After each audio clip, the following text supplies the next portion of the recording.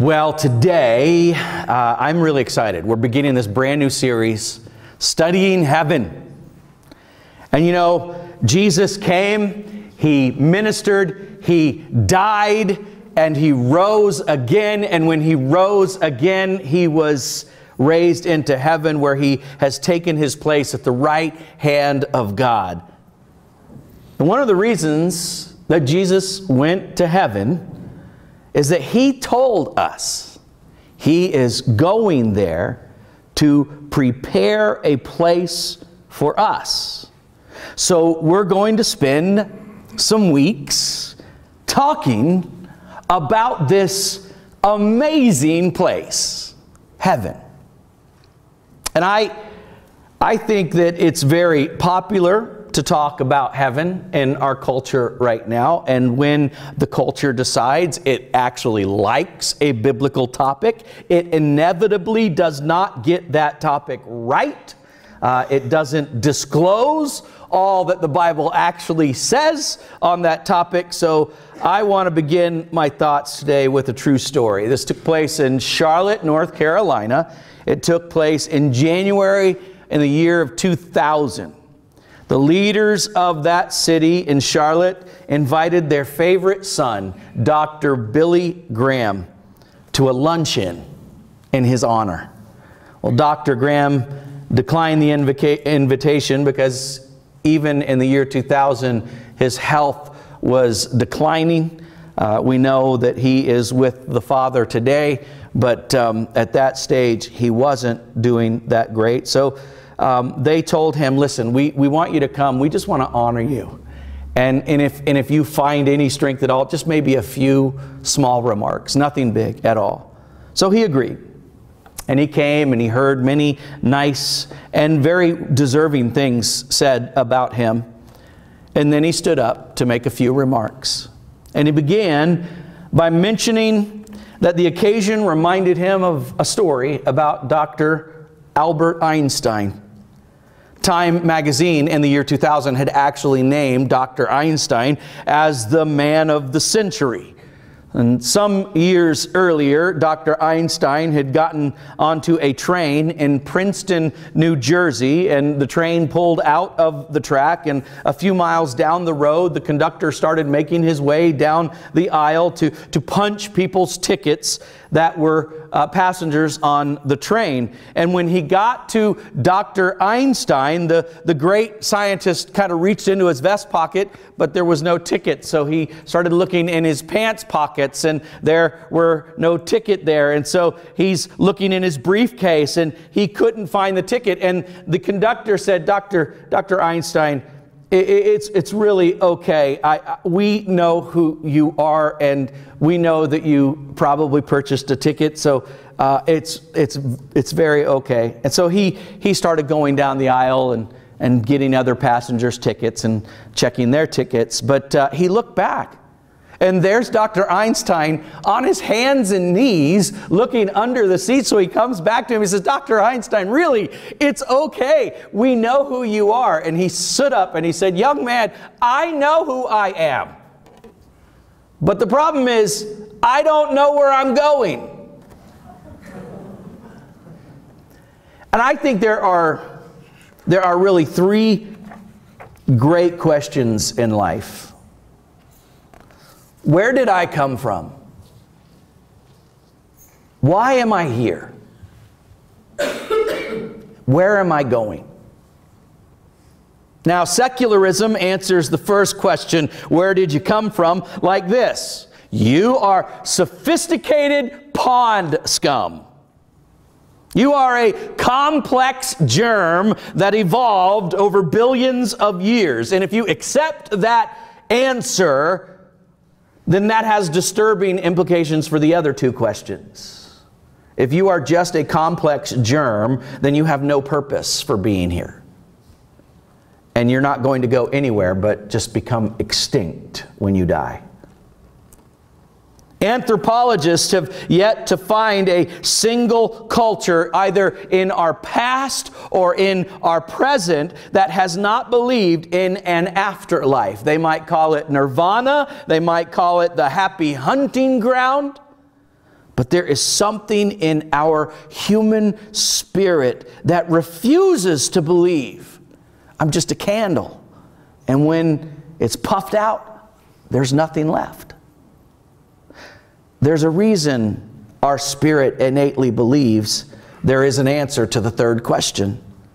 The Bible says in Ecclesiastes 3 verse 11 that God himself put eternity into the hearts of men. The Bible says that you were made by God. That is where you came from. The Bible says that your purpose for being here is to live for God. That's why you're here. And the Bible says when you die, you will go to meet God. That is your destiny. Your destiny is an encounter with God. We are all going from here to eternity. That is why we're beginning this study of heaven. And whenever you begin a study of a subject in the Bible, the very first thing you do is go to the Gospels and read the red words. Because you always start a study by asking, what did Jesus say about this topic? And the reason that I believe Jesus has more weight to give on this subject than anybody else is because he has a reason to say he knows what he's talking about. Because a lot of experts that are out there are wanting to give us an answer to that third question. But Jesus is the only one who actually has gone to the other side and come back and told us what we can expect. There is a statue in Columbus, or a statue of Columbus in the city of his birth in Spain.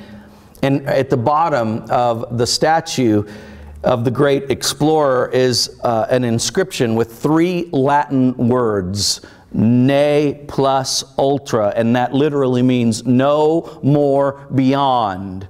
And for centuries, that was the motto of the country of Spain. They believed for centuries, literally, they were the edge of the inhabited earth. There was nothing beyond Spain.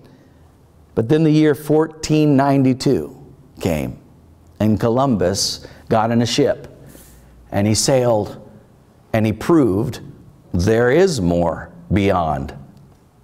So the lion at the bottom of the statue of Columbus is eating that first word, ne, in Latin, no.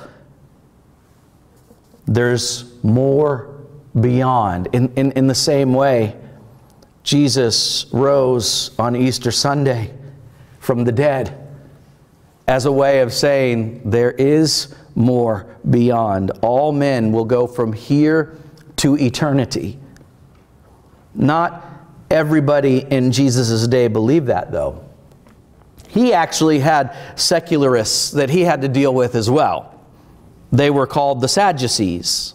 You see, the Sadducees believed that when you died, nothing happened. You just ceased to exist. There was no resurrection. And one day they tried to trick Jesus. And they came up with a preposterous scenario.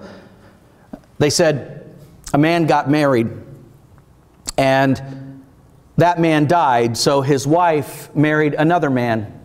And then that man died, so she married another man. That went on 7 straight times, and then she died. And they asked the question, whose wife is she in this resurrection? Jesus would not have any of their nonsense, so he shot right back. Look at his answer in Mark 12. Jesus replied, "Are you not in error? Because you do not know the Scriptures or the power of God. When the dead rise, they will neither marry nor be given in marriage. They will be like the angels in heaven." Now, about the dead rising, have you not read in the book of Moses, in the account of the bush, how God said to him, "I am the God of Abraham, the God of Isaac, and the God of Jacob"? He's not the God of the dead, but of the living. You are badly mistaken.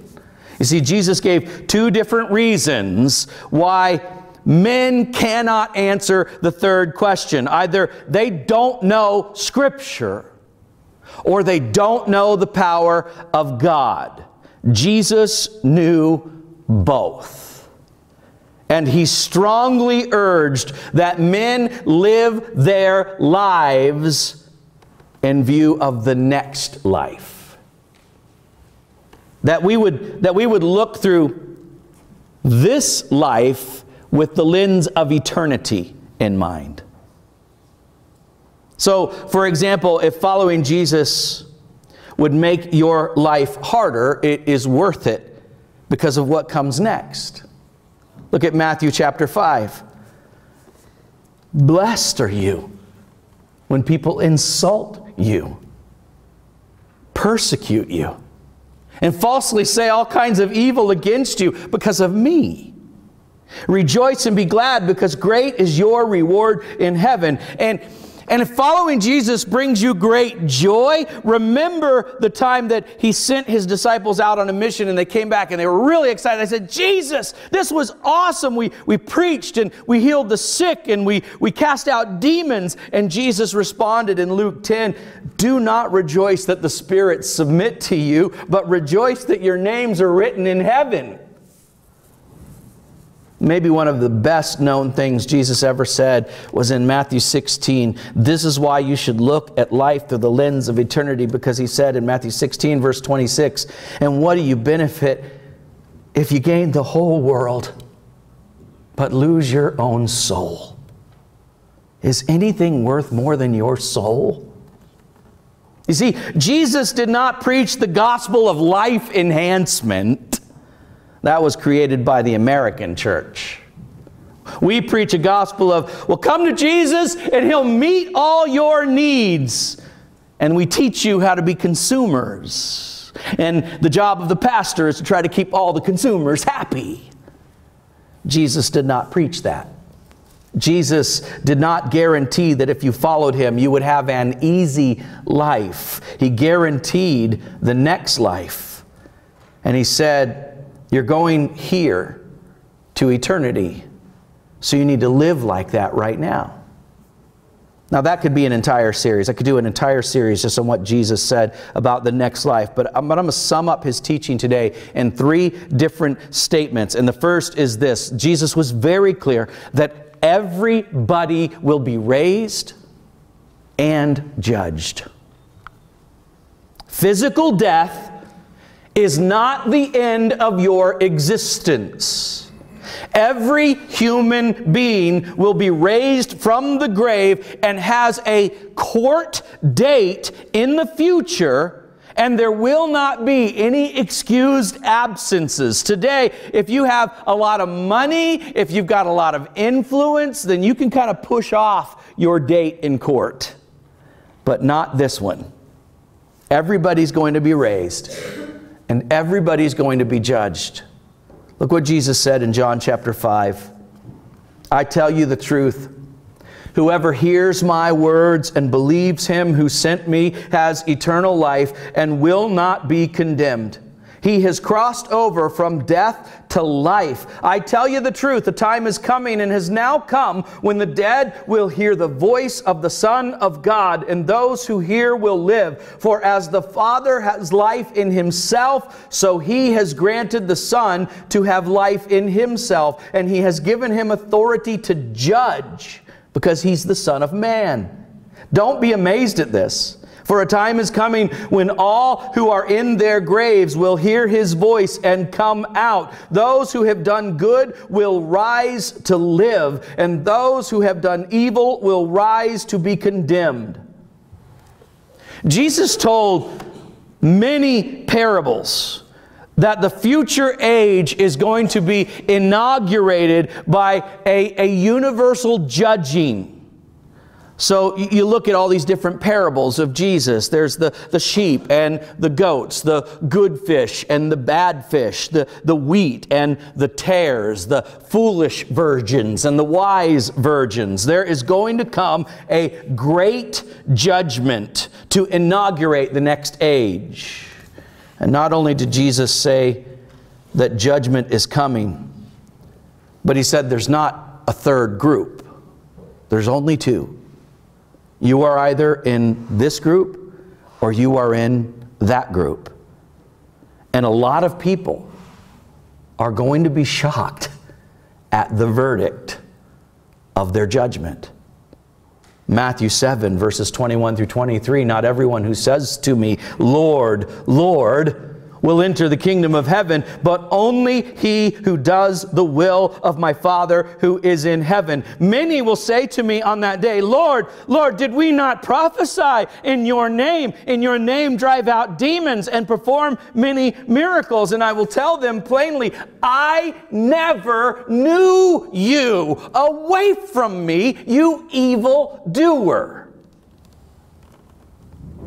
Now, I've never had it happen to me, but I do know some friends who have had the great misfortune of being a victim of identity theft. And it is a tremendous hassle trying to get all of that straightened out with bill collectors and credit card companies and banking institutions. And the folks that have had that happen to them want the individual that did that to them to stand before a judge. And they want the judge to say to that person, you are guilty of wearing a name that you had no right to wear. You were pretending to be somebody that you're not. And this is the deal. Jesus says one day you are going to stand before the great judge, and he knows who you really are. And some of you will be shocked that day when the judge says, you wore a name you had no right to wear. You pretended to be somebody that you were not. The judgment will be fair and it will be very clear. And not everybody will go to heaven, but everyone can. You see, the second thing that Jesus was very, very clear about was this: anybody who trusts him will be welcome into heaven. Jesus' view on life after death was controversial, but it was consistent. He never wavered. Jesus said that our eternal destinies hinge on our relationship to him. Look at John 6, verse 40. For my Father's will is that everyone who looks to the Son and believes in him shall have eternal life, and I will raise him up on that last day. You see, the great question on the day of judgment will not be, how much did you sin? That's the mistake that we all make. Being good is not good enough to get you into heaven. I want you to understand, nobody goes to heaven because they are good enough. The question on the great day of judgment will not be, how much did you sin? The question will be, how much did you trust God's answer for your sin? Look at John 8, verse 24. Unless you believe that I am who I claim to be, you will die in your sins. The best known verse in the Bible. For God so loved the world that he gave his only Son, that whoever believes in him will not perish but have eternal life. God loves the whole world, but only believers go to heaven. Only people that believe that Jesus is the Son of God have eternal life. So the question is, how much do you trust Jesus? Jesus said in John 14, don't let your hearts be troubled. Trust in God. Trust in me. There is more than enough room in my Father's home. If this were not so, would I have told you that I'm going to prepare a place for you? When everything is ready, I will come and get you so that you will always be with me where I am. Now, we're going to talk a lot about this in future Sundays, about what heaven is going to be like? That great Christian song, I Can Only Imagine? Well, we can do more than imagine when it comes to heaven, because we have some very clear indicators of what our future home will be like. Jesus said that there are many rooms. In other words, heaven is a place of community. I have had people tell me that they don't like coming to church because they don't like being around a lot of people. What in the heck are you going to do when you go to heaven? You need to get used to worshiping with lots of people, because heaven is a place of many rooms. Jesus also said that He's going to prepare a place. In other words, heaven is a place, a concrete place. You are going to be raised a physical, tangible body, and you're going to live in a place. And I'm going to talk more about that in future sermons, but listen, Hollywood has done no favor for us when it comes to heaven. Every time Hollywood does a movie about heaven, heaven is some kind of like a fog bank. You're not going to live in a fog bank. You are not going to live on some cloud somewhere in a white robe. You're not going to have wings strumming a harp. You are going to have a resurrected body.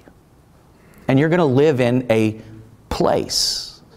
But Jesus also says, I am coming for you. You see, heaven is a place of unique identity. He's coming for you. We're not going to be genderless clones in heaven. He wants you, your personality, your uniqueness, the thing that makes you, you, is what Jesus is taking to heaven.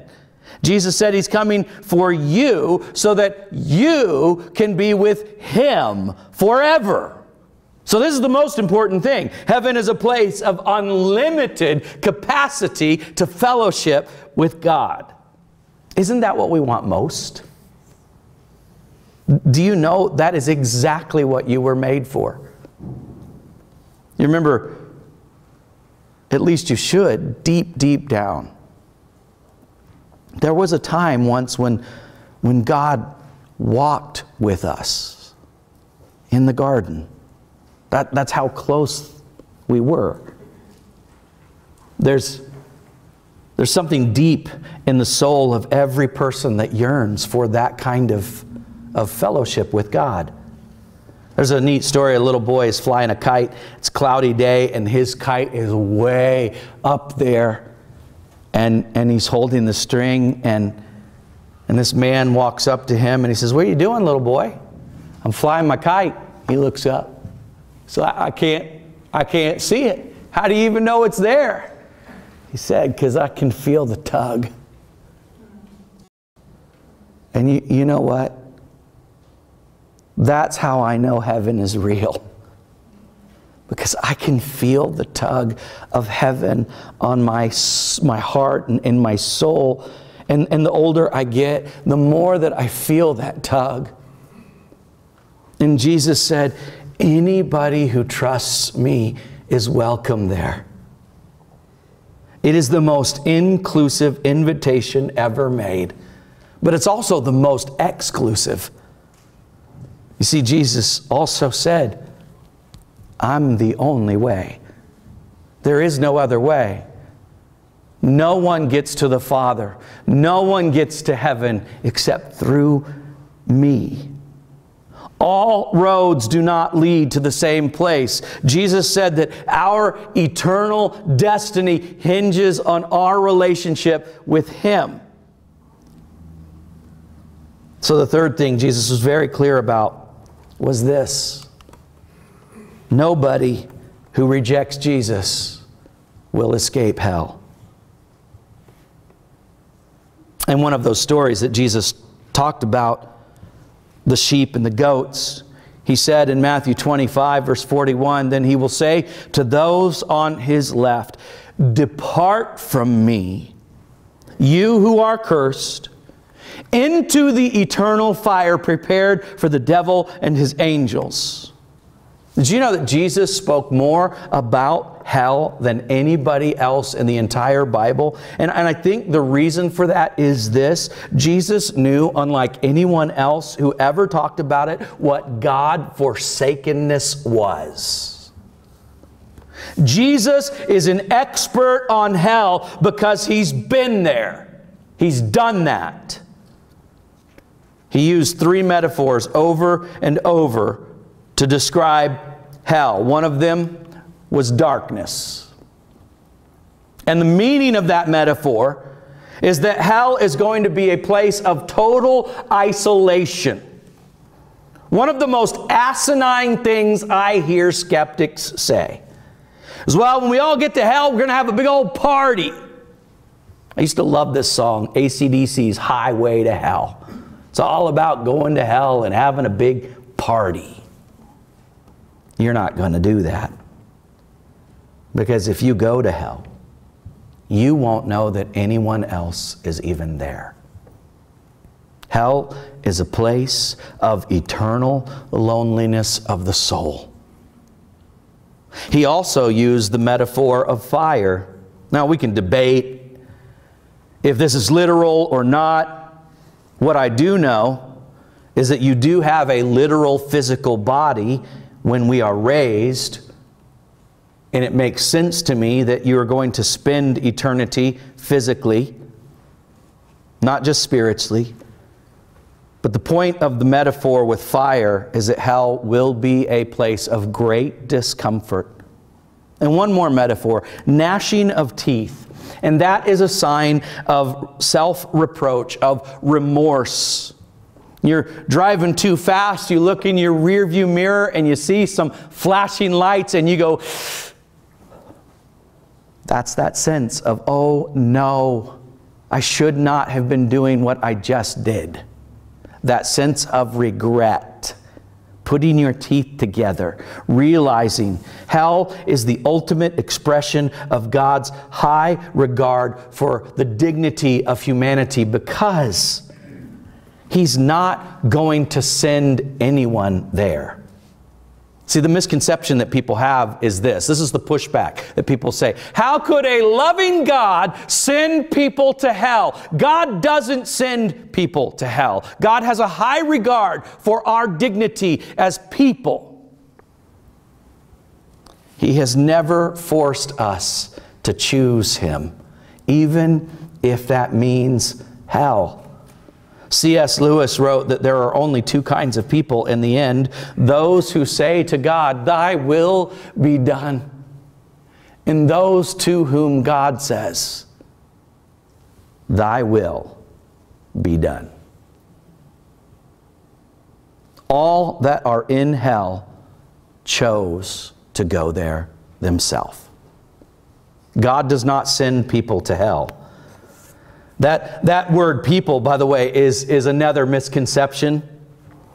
How could a loving God send people to hell? People, it means like people are just neutral. People are innocent.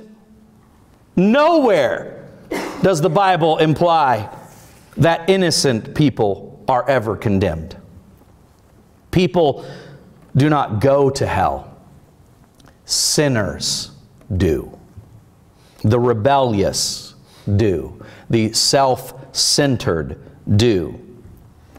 So how could a loving God send people to hell? He doesn't. He simply honors the choice of a sinner. If God forced you to love Him, then He would be less than love. So if you want to keep your distance from God, if you live your life saying, "God, stay back, not so close," God will honor that for you on the day of judgment. It really is your choice. So the question it boils down to is, what are you going to do with Jesus?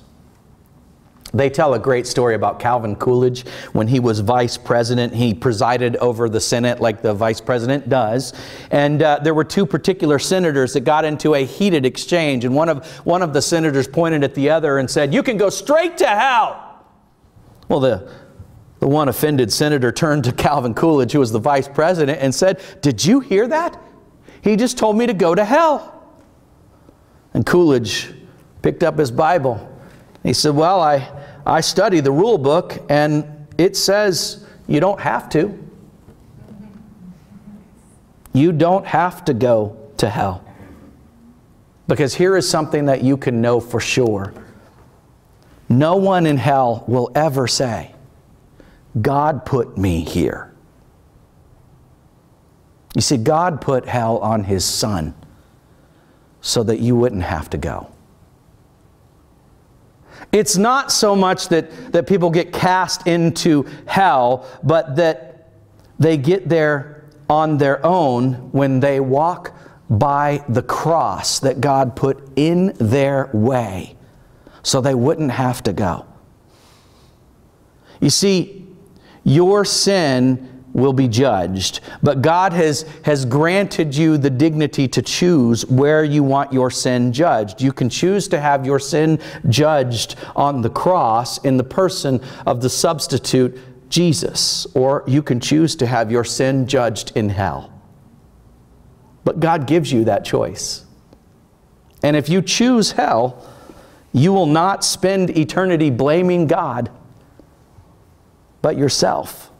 No one in hell will say, "God put me here." But you know what? No one in heaven is going to say, "I put myself here."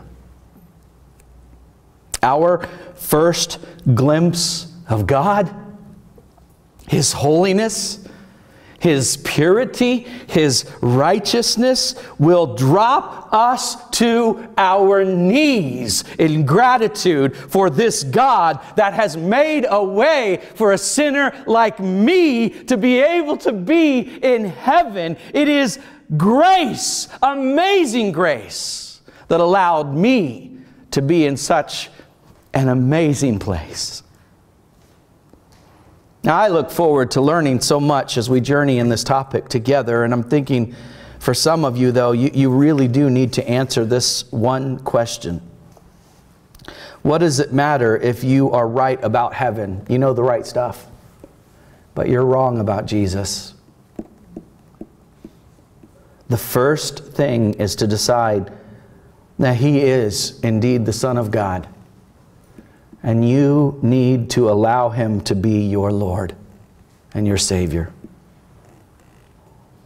So my encouragement, let's go back to this story I started with.